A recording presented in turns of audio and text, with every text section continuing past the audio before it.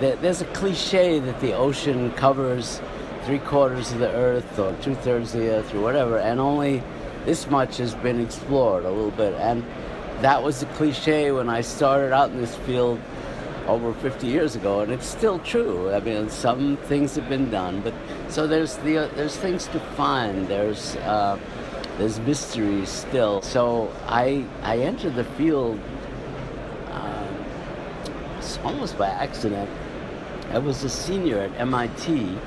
I had to write a thesis, and kind of by accident, I walked into the laboratory of a man named Harold Eriksen, who turns out to be a very famous scientist, and he's the one who, if you see pictures of atomic bombs going off, he's the one who figured out how to photograph those. And he met up with Jacques Cousteau, the famous marine explorer. Cousteau wanted to take pictures in the deepest part of the ocean. And so Edgerton built him a camera and a strobe, and in fact they took the deep pictures in the deep ocean. And the device they used to position the camera was a pinger, it was a sonar device. And Edgerton took up an interest in these sonar devices. And he began working on a gadget he called a mud penetrator. And kind of by accident, I asked him if he had anything interesting to work on.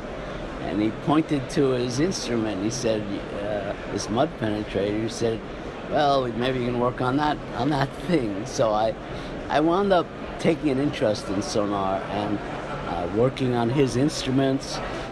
And I wound up working at his company. And so I kind of fell into the whole field by accident. Well, the primary product is a sonar. It's a side-scan sonar. People learned years ago working in the ocean, light does not work very well underwater. It gets attenuated, it gets cut down, it doesn't travel very far. So in some bodies of water, for instance, in a harbor area, you and I couldn't see each other, even though you're a few feet away.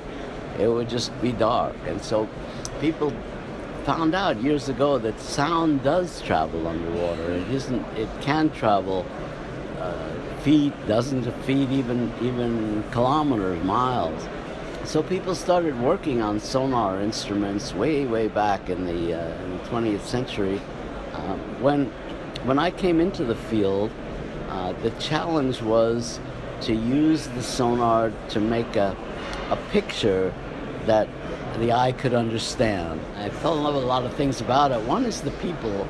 There's amazing people who work in the ocean, and but I just fell into it, and I feel I'm lucky. I mean, not everyone finds something that they're passionate about, and I also feel blessed that I knew something so I could contribute to the field. I could actually make these instruments that help people to find what they were looking for. So the ocean is everywhere, and there's also lakes and rivers, and so right at the beginning, and when I started my work, I started to travel. In fact, one of my first jobs was to go to New Orleans, and after that job, I actually came here to England, and I worked on what later became the Channel, the English Channel tunnel project, and we go back and forth 12 hours a day on the English Channel surveying the bottom for the geology of the bottom.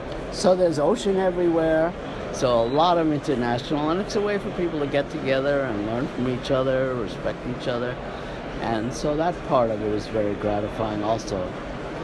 An area that fascinates me a lot, I got involved with my instruments with marine archaeologists. It turns out there's a huge amount of history under the sea, and I got involved with my equipment in helping these archaeologists look for old ships. There were several expeditions. My old professor Edgerton went off to the UK, and he worked with a man named Alex McGee, and they found the Mary Rose. It was King Henry VIII's warship. They've restored a lot of it, and it's on display. And then I went off to Turkey with a man named George Bass, and one of the founders of marine archaeology, and I helped him find an ancient ship off the coast of Turkey. So I got hooked on the whole field of maritime history and underwater archaeology, and I'm still involved with people in that field. Yes. Yes, in this field, in the ocean field, there are certain things that are talked about all the time. They're sort of holy grails. The most famous ship and shipwreck is the Titanic. One of my friends is Bob Ballard. He went on an expedition to find the Titanic, and he had some of my equipment, my sonar equipment. In the middle of the night, on the sonar, they picked up the debris field. Ballard had learned from his shipwreck exploration that when you have a big wreck like that, it makes a field of debris that might go on for thousands of feet. And so he learned that if you can find the debris field and follow it, you can find the wreck. In the middle of the night, on the TV camera, they had constantly running video cameras, a boiler showed up, this wonderful picture of a boiler, and that turned out to be the find of the Titanic. And so there's a lot of ongoing history from that. I actually did a lot of work in Loch Ness in Scotland. It's a famous place where there's supposed to be a monster. I had a friend, an attorney friend in Boston who was wealthy, and he would fund expeditions to go look for the monster, and I went along with him. I was a little skeptical about the monster, but we found things in Loch Ness. There are shipwrecks. We actually found a bomber called the Wellington bomber from World War II.